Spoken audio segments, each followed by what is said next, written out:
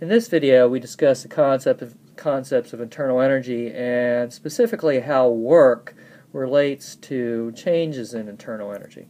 We start with the simple definition of internal energy, typically given the symbol U, including all internal motions of particles. That would include translational motion, vibrational motion, rotational motion that might occur for molecules.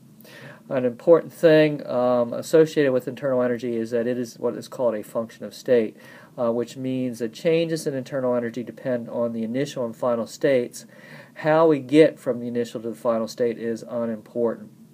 So, for example, if we start with state A with internal energy U sub A and go to state B with internal energy U sub B, it doesn't matter how we get from A to B in a straightforward path going straight from A to B, or in some kind of convoluted roundabout way that the family circle kids might take.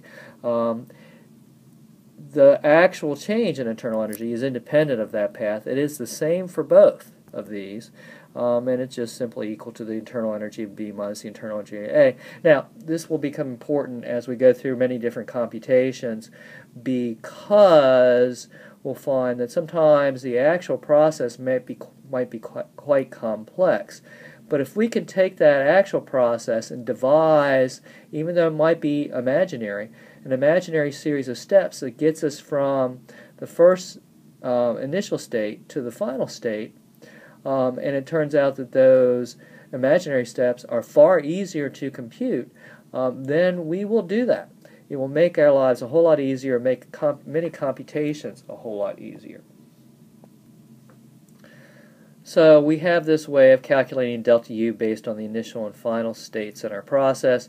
It's also important to note, as we discussed earlier in an earlier video, that the delta U for the universe is going to be equal to delta U for the system plus delta U for the surroundings.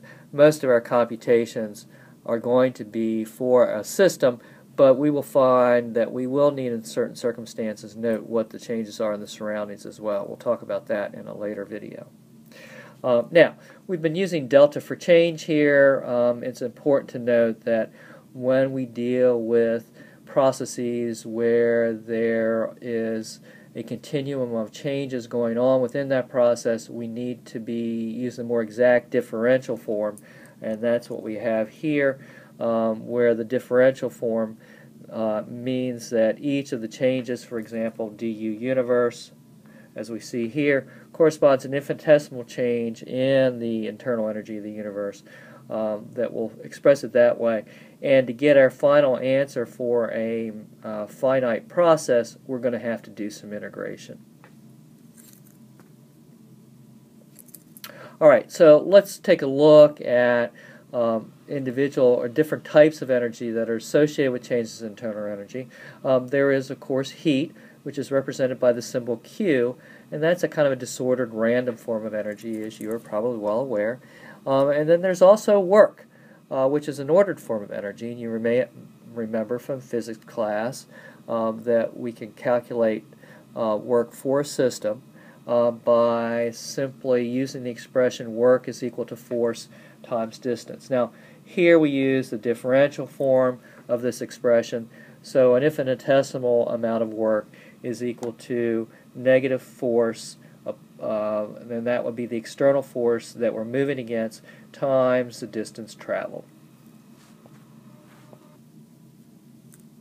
Of course, to get work in any kind of calculation, a finite amount of work done, we're going to have to simply integrate, and this is actually, as an aside, we'll note that if at any point you're ever unsure what to do in a problem, or, for example, I ask you in class, what's the next step, more than likely the answer to that question is going to be integrate.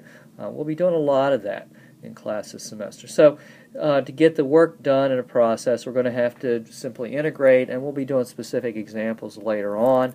But one thing that's important to note is that when we integrate dW, we get W.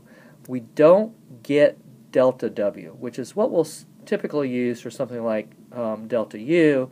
However, we will note that while delta U, or while internal energy, is a function of state and is path independent, this is not true of work.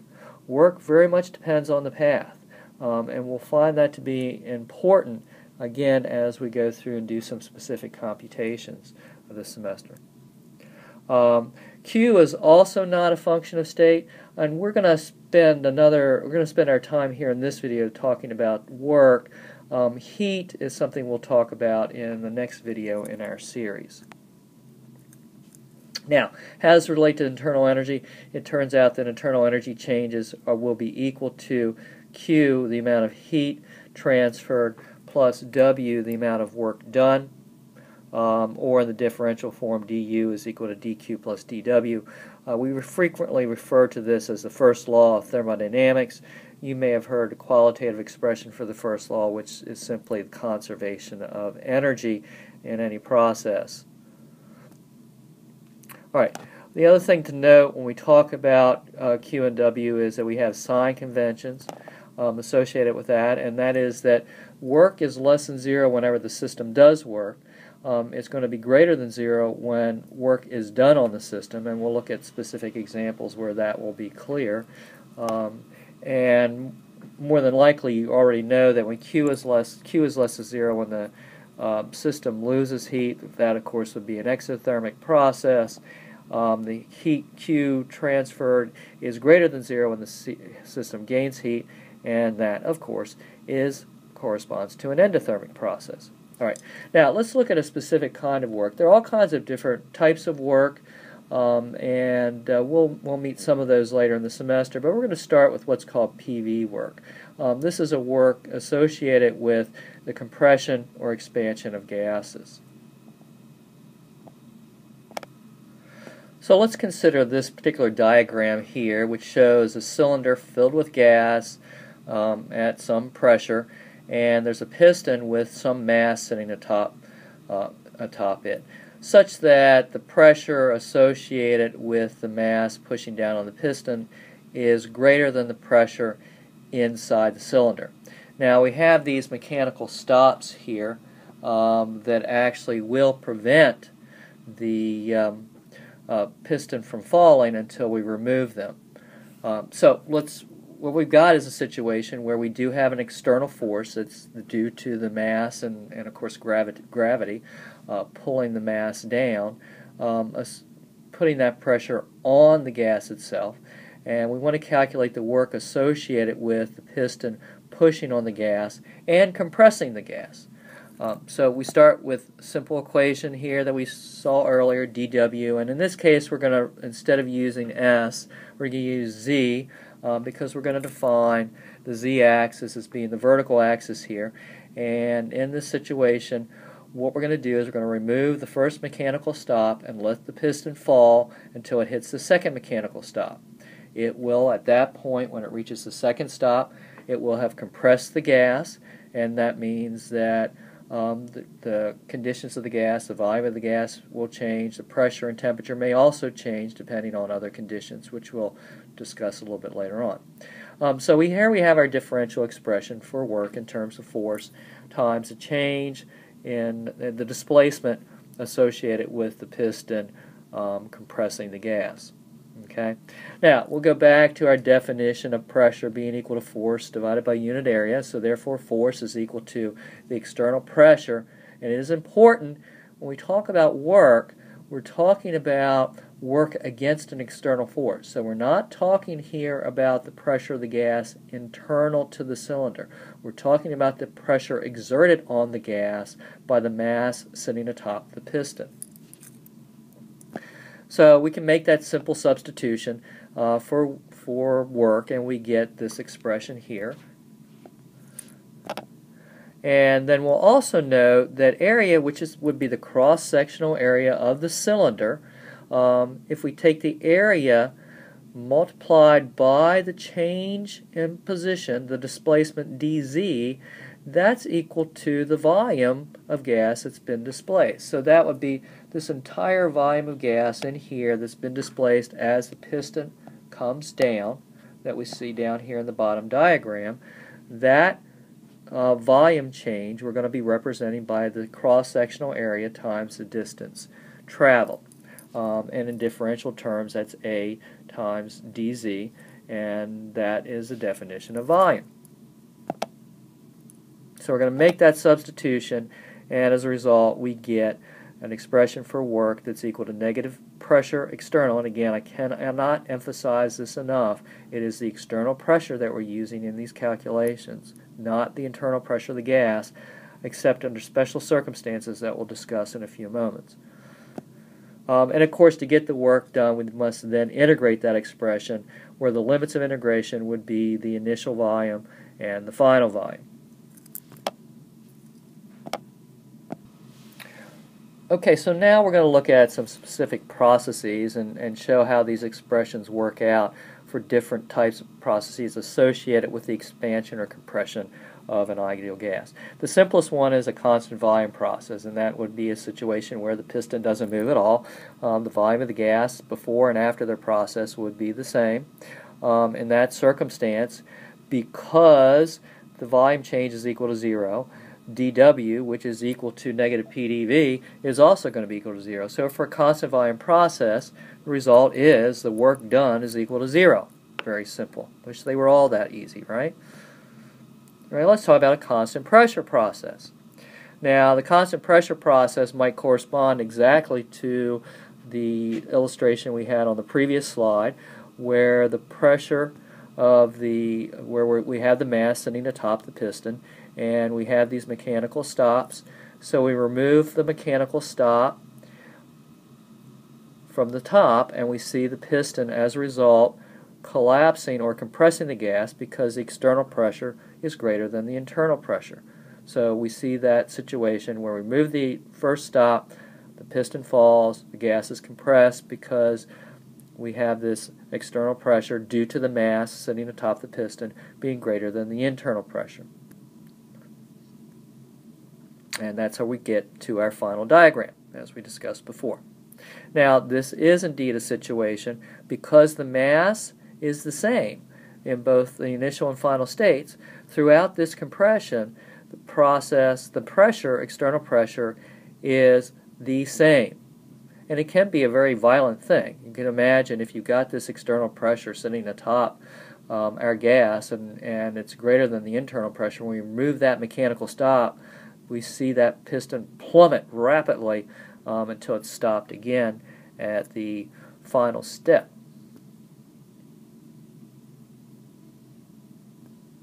Alright, so we refer to this as an irreversible process because of this rapid, very violent plunge that occurs is not something that's easily reversed.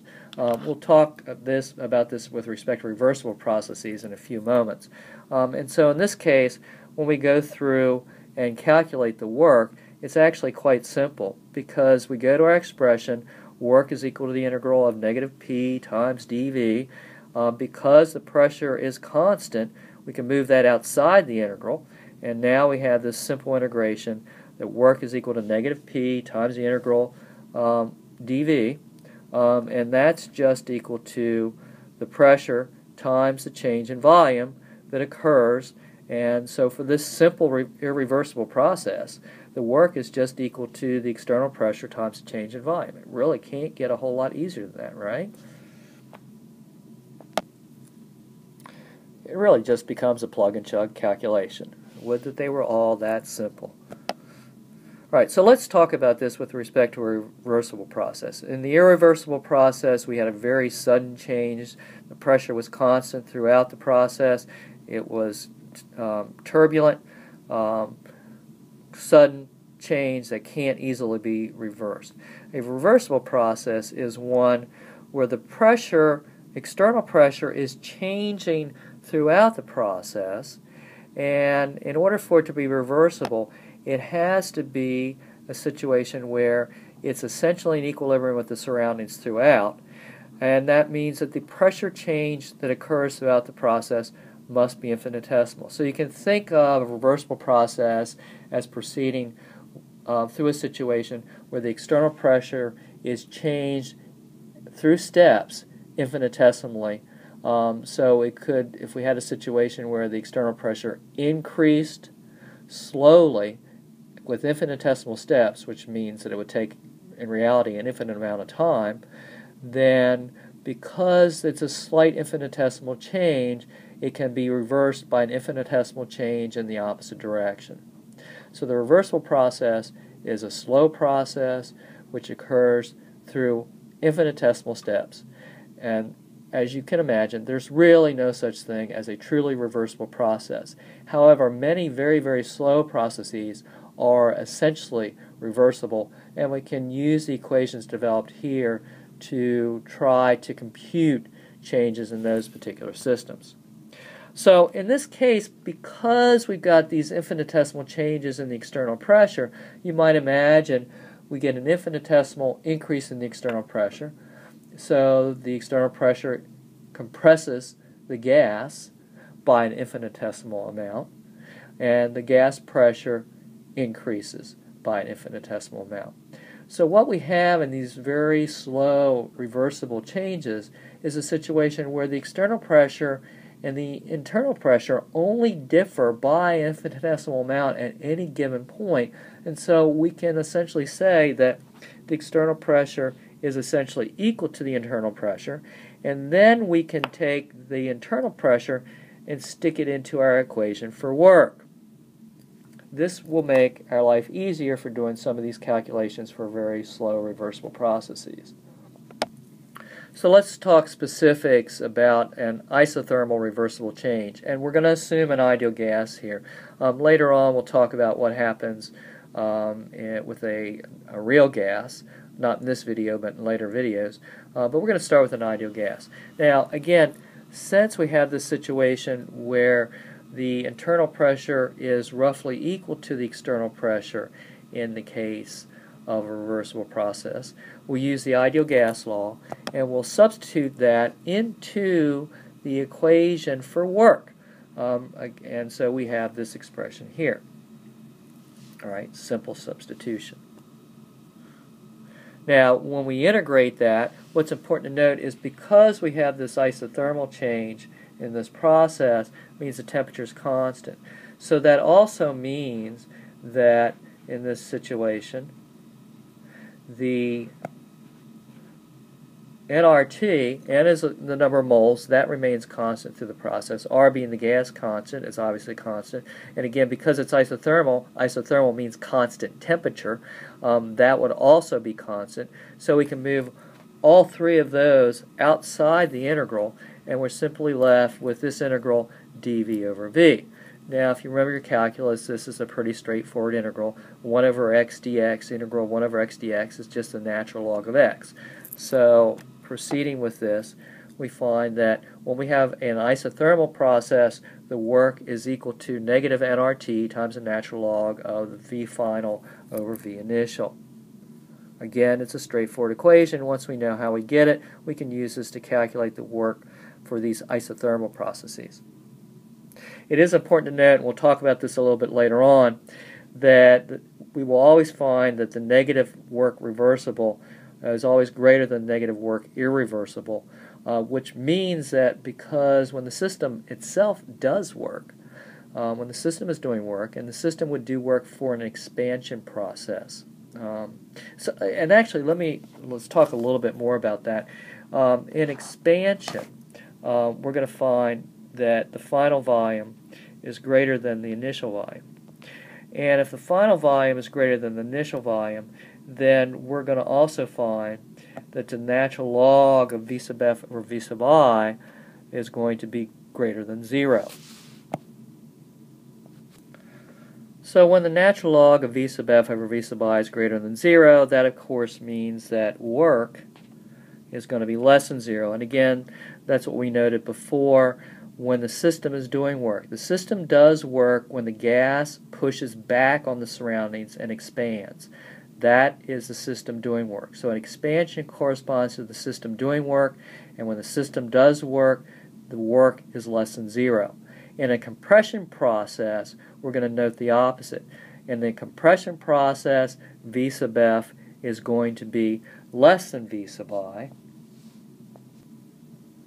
So when V sub f is less than V sub I, we'll note that the natural log of that ratio is going to be less than 0, and that will mean then under those circumstances that work is greater than 0. So during a compression process, work is greater than 0, and that's due to the fact that the surroundings are now doing work on the system in compression. So again, just to reiterate, compression is due to the surroundings doing work on the system, and for compression, we'll note that work is greater than 0. In expansion, the system is doing work on the surroundings. So in expansion,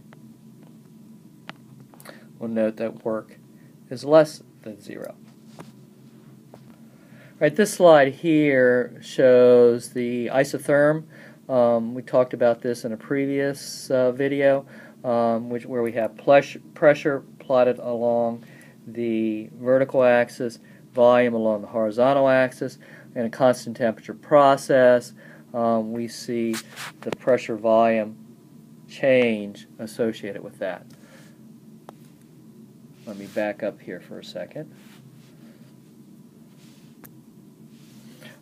So when we see that process, now we can do a comparison of reversible versus irreversible work, just to reiterate what we said in the previous slide.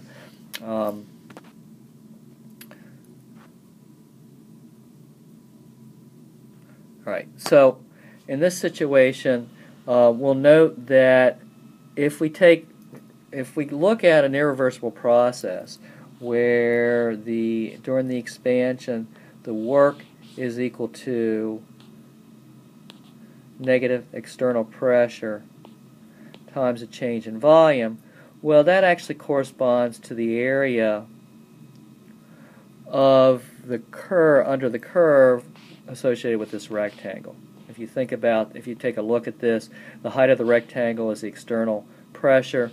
The width of the rectangle is actually the volume change from the initial volume to the final volume. Compare that to what we get for the reversible process, and what we'll note for the reversible process is that the area under the entire curve is equivalent to the work done. Because remember, we had the equation, and let me just write that again here. The work associated with the process was equal to the integral of PdV. And if you remember from calculus, what we're talking about is an integral represents the area under a curve if we plot pressure versus volume. So that is indeed what we have here. We have plotted pressure versus volume. All right. If we integrate pressure versus volume from the initial volume to the final volume, we simply get the area under the curve. And so that is the entire area indicated by the green hash marks in this situation.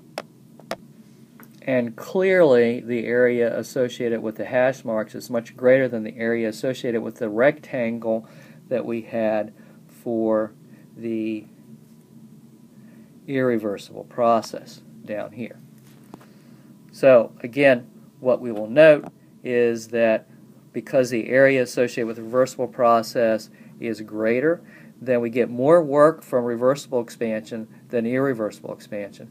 So that actually for engineers is important if you're trying to design an engine that generates the maximum amount of work and is most efficient. You want that process to be as close to reversible as possible. And as we noted before, it's impossible to get a truly reversible process, but we're trying to design something that is closer, as close to reversible as possible, because that's going to give us the maximum amount of work out of the system. Okay, so this ends our discussion of internal energy and work associated with internal energy changes. In the next video, we're going to talk about heat associated with internal energy changes and also deal with work associated with different types of processes involving transfer of heat. Stay tuned.